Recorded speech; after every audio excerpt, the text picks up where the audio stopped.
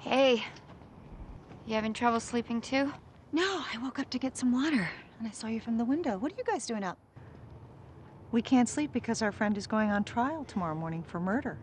Oh, relax. Bree's innocent. The jury's gonna see that. Juries make mistakes. Well, you know, it doesn't help Bree for us to be negative right now. Do you know what I was thinking we should do to help her?